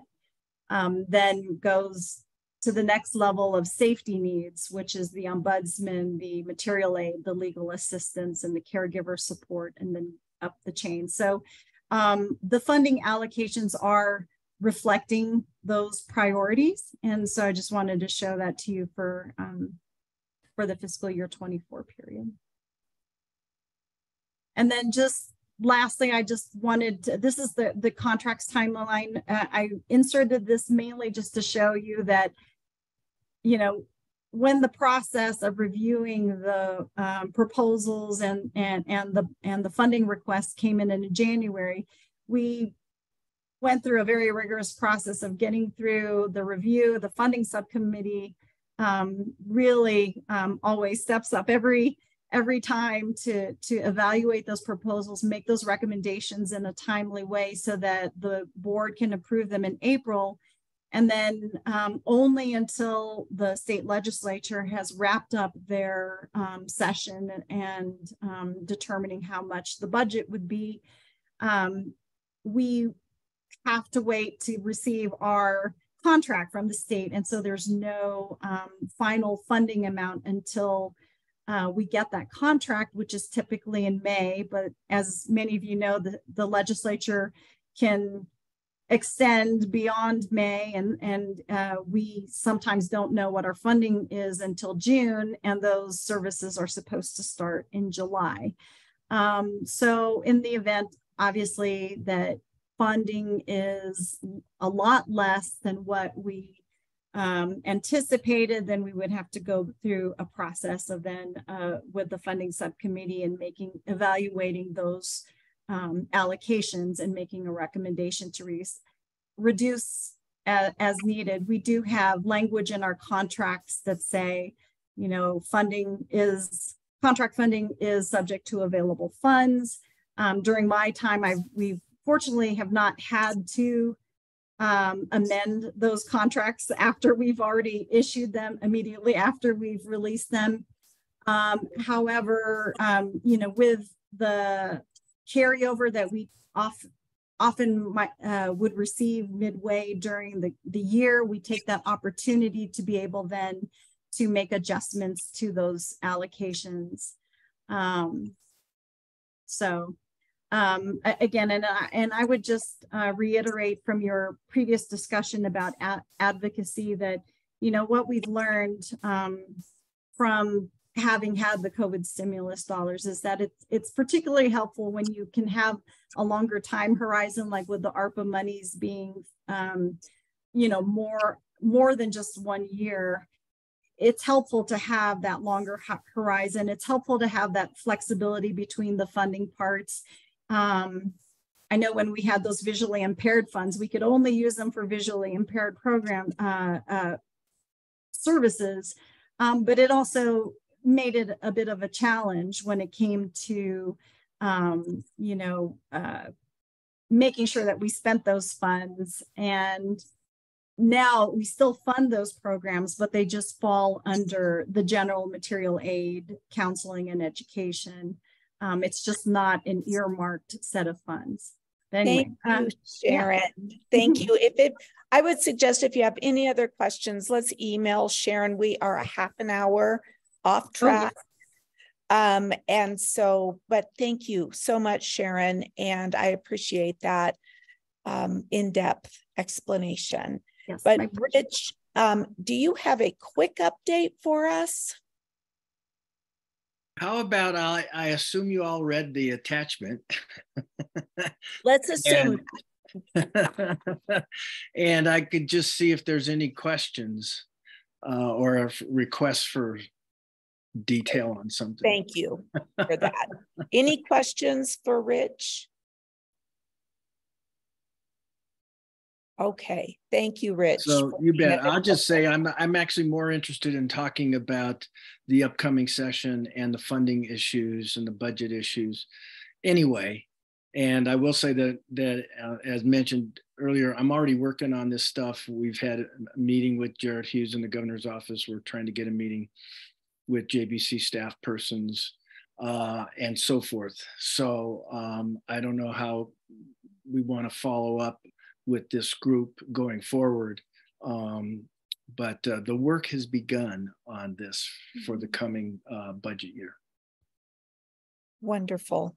And it sounds like there's a lot of interest with this group in the advocacy. So it'll be nice to see what happens there as we're going to need as much advocacy as we can get. And I don't think we need to wait too much longer before we start it up. Wonderful. Okay. Thank you. And to support Rich's gray hair, it's not that the work is beginning, it's continuing. Yeah, there you go. I think what I'd like to do, maybe Carrie, is put this on the agenda for next time, and Rich and I can meet in between, kind of outline where we are, what some key points that we're doing, some timelines, and then talk about when how we think we can engage you all. That sounds great. Because we don't have time to do that now. So could Rich help us by telling us the House members, the new chair of the JBC, because Rachel Senzinger is not the chair this next year? Well, it would most likely be, or if tradition holds it, it would be Shannon Bird. Good. Okay. And then she's definitely someone we can talk to and who will listen to us. For sure. Wonderful. Thank you, Rich. I would like to move on to the DRCOG board report, Steve or Wynn. Good afternoon. I'll kick it off, and if Wynn has stuff to add, we'll go there. Just a couple of things from our most recent meeting. We had a report on the RTD Northwest Rail peak service study. Northwest Rail is something that came out of a vote of voters back in, I think, 2004, and they're still working at trying to develop that would provide light rail service to Longmont and other areas. So they're working on that and gave us a report. That's still a long way off. This fits in with what Sharon just did. And by the way, kudos for mentioning Maslow's hierarchy of needs. I geeked out on that. we had an overview of the statewide transportation program distribution process. The Metro Denver area gets about 30%, I'm ballparking, of state highway dollars, et cetera, although we've got a larger population. And it's one of those budget battles, just like the AAA faces in terms of funding. We got an update on RTD Zero Fare for Better Air. Wynn made reference to this earlier in chat. They are doing it in July and August this year. So starting July 1st and running all the way through August, light rail, buses, RTD services are free. So encourage people to take advantage of that. And then I think that's pretty well it there. I was honored to be able to be the guest on No Copay Radio a couple weeks ago. So I enjoyed doing that, and thank Jayla and Murphy for being great hosts and making me feel very welcome. Wynn, do you have anything else? No, I think that was a great summary. I would add on a more local basis, I think, Carrie, if you hear of Douglas County seniors who need help as a result of the tornado, you know, I know the commissioners, I guess we're going to be surveying the damage at 3. So, you know, I guess let me know, but they're, you know, I'm sure they're willing to help. But it seems like there would be some cleanup. I've got a lot that I haven't done yet in my own yard. So thank you for mentioning that. I did notice while we were on the call that something came through from the county that it was declared a disaster area within that region where the tornado and the big storm hit. So I bet we'll be getting a lot of phone calls, Wynn, and I'll keep you in the loop. And please do the same, because we can dispatch volunteers out. Yeah. Okay. No, that's great. It was odd. I don't know if you all saw the map, but the tornado stopped at the border of the city of Lone Tree. It just lifted off the ground right there. It was very peculiar, except that there are some power lines right there. And tornadoes and electricity seem to have a weird relationship. And I think we can only be grateful in Lone Tree that, you know, we didn't have the direct hit, but we sure had a lot of damage and flooding. Right. Yeah, that was a scary storm last night. It was scary. Scary, yes. So all right, how about any Can other? I make one more real quick? Phil made reference to you can always ride your bike for free. He was being kind of funny, but I do want to mention that Bike to Work Day is Wednesday, which is a big project of Dr. Cog, the Way to Go program, and just encourage everybody to take advantage of the hospitality stations in the morning and afternoon and enjoy Bike to Work Day, and hope that the weather holds out, because we don't need that to occur on one of those days like yesterday. We don't. And thank you for remembering. You'd think I would have remembered that Bike to Work Day is on Wednesday. I did get a really nice t-shirt from my husband this year. So I love the logo this year. Okay, any other county reports? And look at us, we're actually going to end on time. Oh my goodness. County reports. Well, I can tell you very quickly, Douglas County is going to be holding a series of 11 listening tours starting in July, so that we can go out to different parts of the county and hear from our older residents what is most important, what are we doing right, what do we need to do better, maybe even what do we need to do different. So that will be happening over the next several months. And then we will be gathering that information and looking at possibly changing things, adding to things. I don't know, but I'm real excited about the opportunity to get out and listen to different parts of the county, because it's very different in Larkspur than it is in Lone Tree. So that'll be really interesting. Jim. Yes, I don't speak for the county, but 2 real quick things. I got a chance to zoom in on the Board of Health, which I haven't done actually since I got off out of Jefferson County Public Health. But the Emergency Preparedness Group has got a older adult partnership grant. And I think it'll be great. Maybe they'll be coordinating with the Age-Friendly Jefferson County Steering Committee and that. But it's all about systems that have been built in the past about age-friendly public health services. So colleagues and friends of mine are working that, reaching out and trying to build coalitions, so addressing needs and gaps. And I think that's just pretty exciting. The second one was something I saw in the New York Times, was a rural community in California where they got federal money to put in electric vehicle stations, and they had friends driving friends. Versus, this was an alternative to Uber and Lyft. But so some community people got some grant money for old EVs, and the EV stations were put in by the feds. So I don't know how that affects us. It's just something to put in the back of our minds on transportation, and maybe more so with our friends in some of the rural areas. Who knows? Thank you.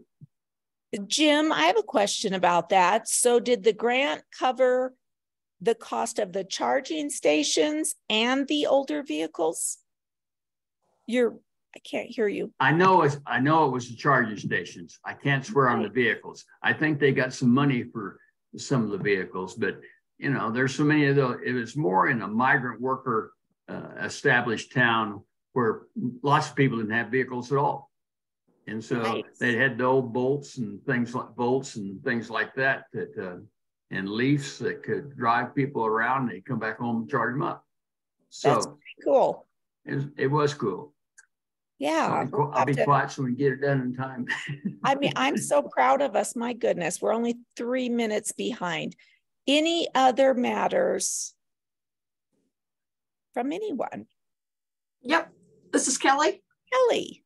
I just wanted to remind people of the webinar that we're holding on Monday. You mentioned your interest in hearing from external experts. And so we have 3 really good subject matter experts talking all about nutrition, the medical impact of nutrition, mapping, food access, and then Project Angel Heart is going to give us a good profile of their incredible program. Oh, nice. Very nice. So you want to tell them how to access the information, Kelly? But I could send out the log on to it again to all of you. They can also go onto the DRCOG website and to the calendar of events. And on the 26th, you'll see that it's listed there. And if you click on it, it's got the link right there. Perfect. And I did see the email come through, but maybe send it again, Kelly. Why not? Okay. I'm happy to do that. All right. Good to see everybody. Maybe we'll see you in person soon. Right. Have a good July. Thank you. Thanks, everybody. Bye. Bye.